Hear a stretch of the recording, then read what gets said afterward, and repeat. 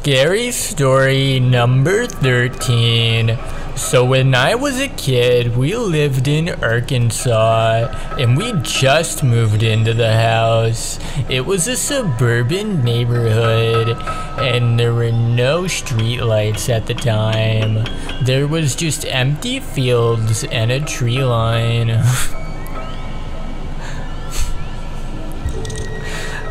So within the first couple of days of living in the house, when I woke up one night, it was pitch black outside. I didn't know what time it was, but I saw a creature standing in the window, and it stood all the way to the top of the window, and these were really tall windows.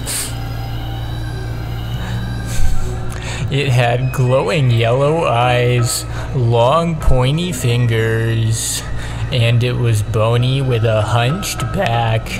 I just saw it standing there, staring at me. And I was so scared, I couldn't even scream. I was standing there for a while, trying to figure out what it was, but I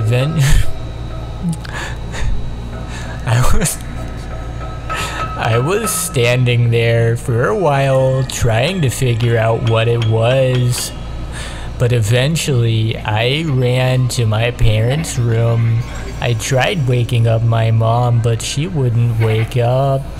And then I saw it standing in their bedroom window like it knew where I was in the house. I got so scared that I ran into my mom's walk-in closet because I knew there were no windows.